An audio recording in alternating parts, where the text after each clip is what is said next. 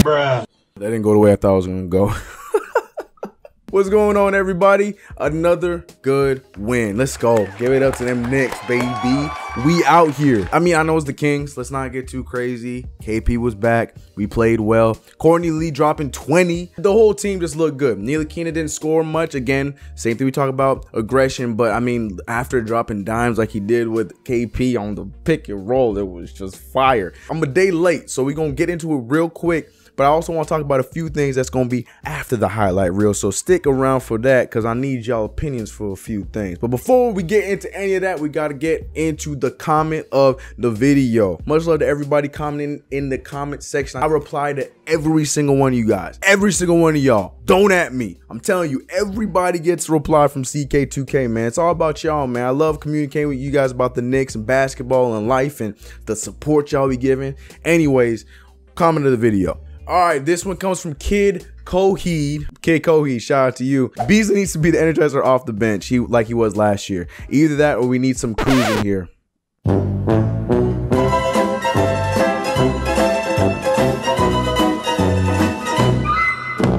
Frank definitely needs some more minutes. Yeah, well, I gave that look because we just released Kuz so we can have some space for Noah. So we're going to talk about Noah and a few other Knicks topics later on in the video. But I wanted to give this one a shout out because of the first part, the Beasley part. Now, I am a fan of Michael Beasley, the basketball player. Now, he is just a flat out baller. The man is just instant buckets when he wants to be. The man is a hustler when he wants to be. And when we originally made that signing, I thought it was perfect timing for him because he had hopefully matured a little bit.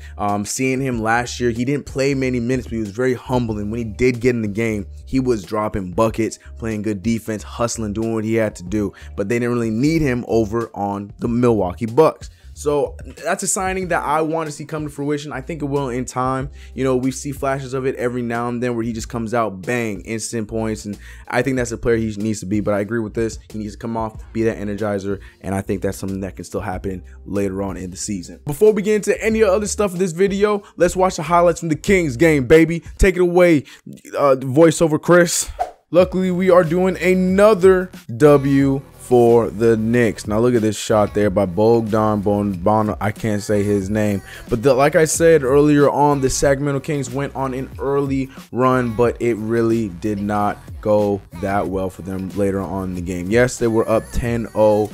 Enes Kanter hitting that first shot for us, but the rest of the game just was in the books for the Knicks. It was looking good, man. All around game, fun stuff from the Kings, but when KP started hitting that three ball, it was game over. Look at this steal here, fast break by Tim Hardaway Jr. getting it back to my man Courtney Lee. Like I said, dropping 20 points in this game. Courtney Lee, you know, you're just so accustomed to seeing him be a catch and shoot kind of guy. Tim Hardaway Jr. getting that to KP, getting the shot there. Should have been a foul, should have been an and-one. But like I said, man, we started a rally and it was game over for the rest of this game. Now, I'm not going to show the entire game highlights this game because it was a blowout and most of the stuff happened in the first half. So we're just going to show the first half highlights there. Here's Enes Kanter hitting a great shot off the hook.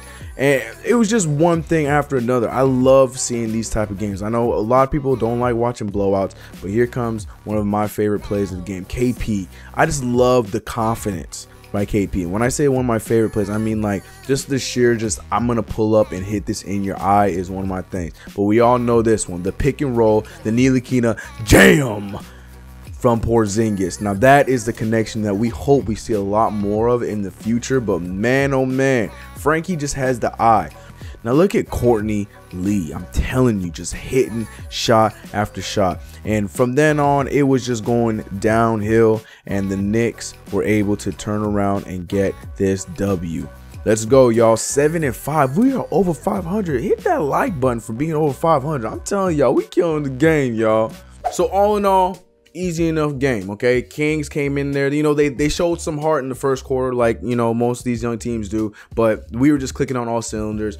again, we're proving that the Garden is not a place where you can just come in and get easy wins anymore. We make you work, and in this blowout was the case for that.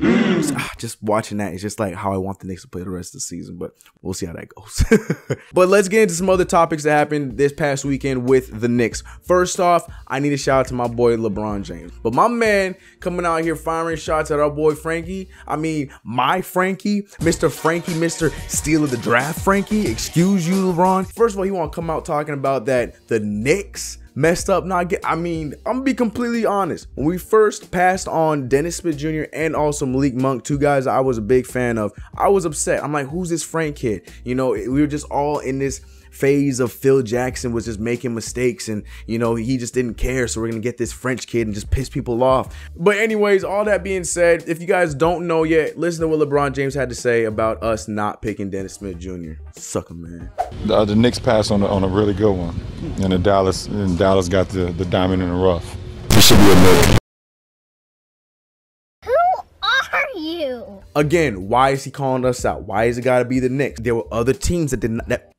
Frankie, CK2K, and probably the people in the comment section below, we love you, and we glad that you're a Knick, man. I know that you have the potential to be a great player, a defensive mind, and Dennis Smith Jr. can blow up all you want. The Mavericks ain't doing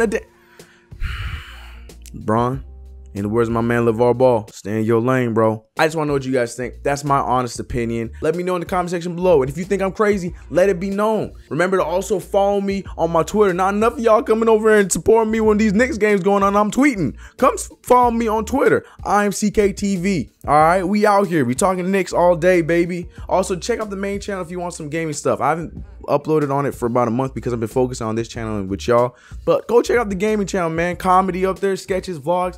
Support the boy, man. Support CK. We out here, man. I eat, y'all eat. That's how it runs. I love y'all. Next game, we got the Cavs tonight. All right, Bron, you can come to New York, but it's gonna be the same situation when we was in. Okay, I'm not gonna get too crazy. Cleveland tonight. Let me know who you got. Cleveland tonight. We gonna Ntilikina gonna dunk on. I'm sorry. I'm done. Much love, everybody. We out here. Frank Ntilikina, Dennis Smith Jr. All right.